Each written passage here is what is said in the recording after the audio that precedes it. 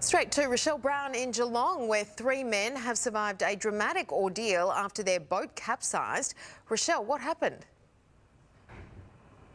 And it was quite the ordeal for the trio. They first got into trouble in the water this morning when their boat capsized. Now, one of the men did manage to swim all the way into shore, but the other two remained treading water. They have told us this evening that they were in the water for several hours waiting to be rescued. Now, emergency services were on deck and managed to notice a flare that they sent up into the sky. That helped pinpoint their location, and a boat was taken out into the water to rescue them. Now, they were then shipped into the waiting ambulances where paramedics treated them.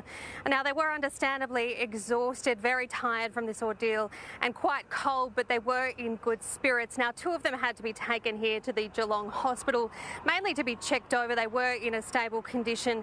Now, they have since been discharged tonight, and they were, as I said, in good spirits. Hospital staff have even told us that they were joking about heading straight to the pub to grab a beer and put this entire ordeal behind them. Now, as for their boat, though, that wasn't able to be retrieved, sadly. It's understood that that is at the bottom of the bay tonight. Ange? Okay, thanks so much, Rochelle.